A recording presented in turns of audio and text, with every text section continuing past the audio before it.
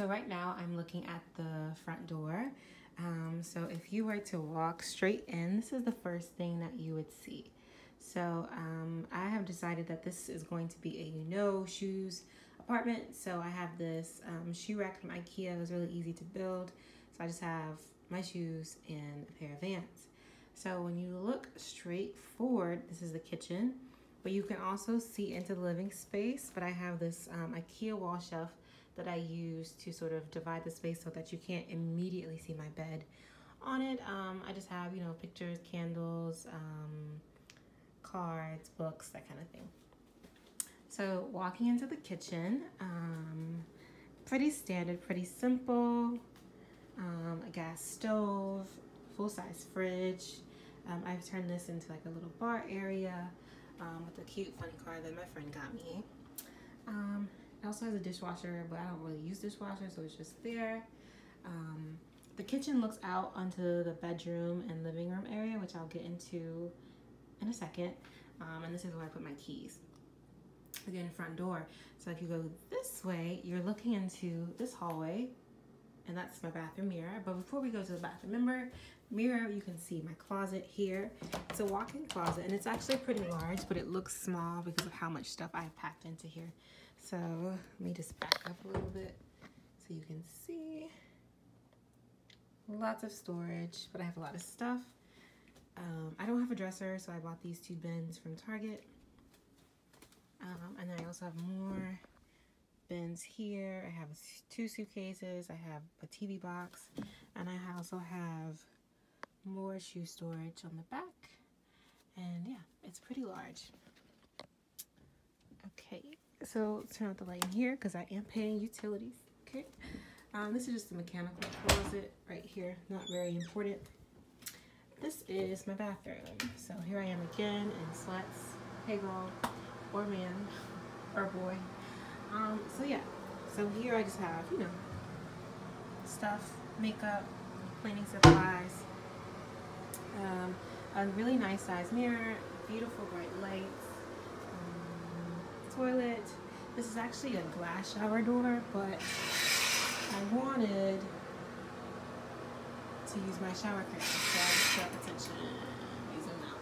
I just put up attention rod, or should I say my friend put up attention rod for me because I'm 5'2", but I definitely can't get that high. So yeah, this is the bathroom. A little bit of cute decor, 2 mirrors so you can see yourself from all the angles. This right here is the laundry room, I guess you could say. So the full size washer and dryer. What is this on here? That is dust. I just did laundry. That's lint. Sorry. I promise I'm not dirty. Full size washer and dryer. Yeah, so that's it. And so the last part of the space that you can see, that's the thermometer, is the living and bedroom area. So to divide the space, because I really wanted the space to feel divided even though it all is in one room, I did a couple of things.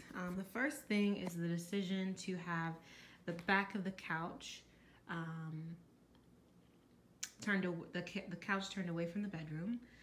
So this in itself is acting as a divider. You can also use rugs as a divider, so this sort of acts as like a borderline. In addition, this mirror also acts as like a sort of transitional type thing. So let's go into the bedroom. So this is my bedroom. Let me back up a little bit.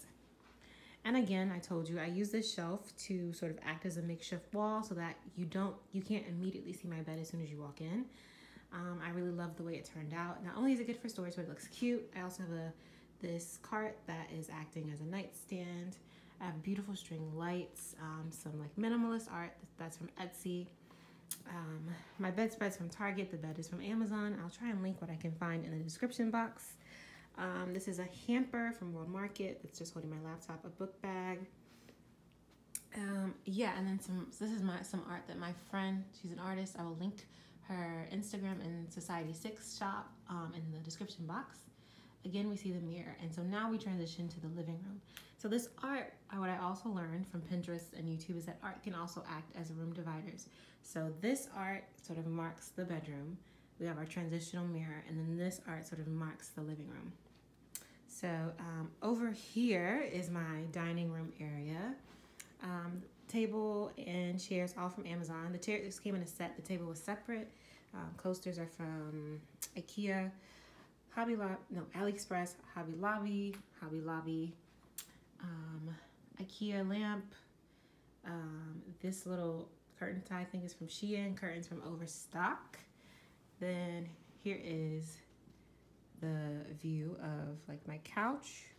It's an armless sofa. It came from a Court Furniture outlet, which sells like slightly used furniture that's been used in offices and in showrooms. So I got it for about half price of what it usually is. I think the sofa retails for like $800 and we got it for over $380. So not bad. A throw blanket from Target. This gorgeous coffee table, also from Amazon.